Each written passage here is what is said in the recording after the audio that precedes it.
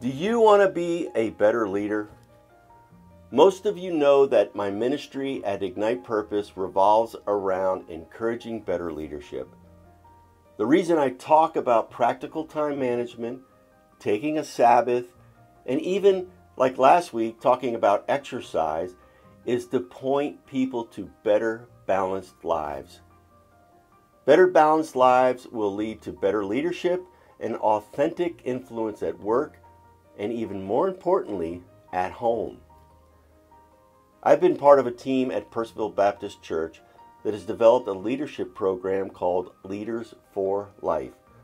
This study teaches the simple truth that leading entails influencing people to think, say, and behave in ways that take them from one place to another. Leading, in fact, can be formal, where you hold a position of authority, or informal, where you simply influence people but don't really hold a position of authority.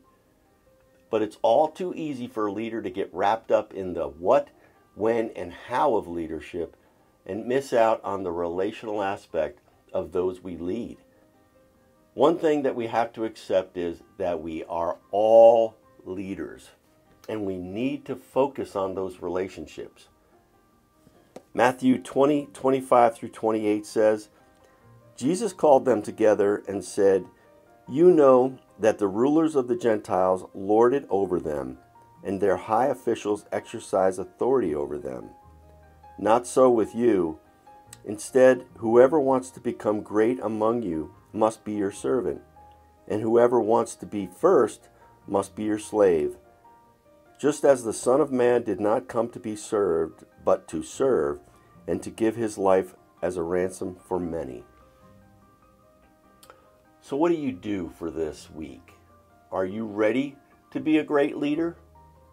Are you actually a servant leader? Or might you be defined more like a dictator? Get those answers for yourself and consider putting together a group and doing Leaders for Life.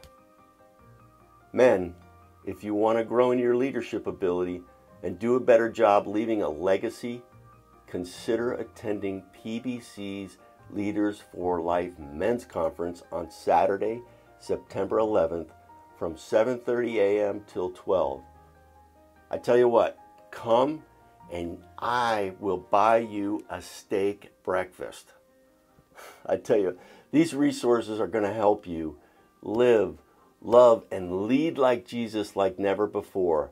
So I hope to see you guys on the 11th. Be blessed.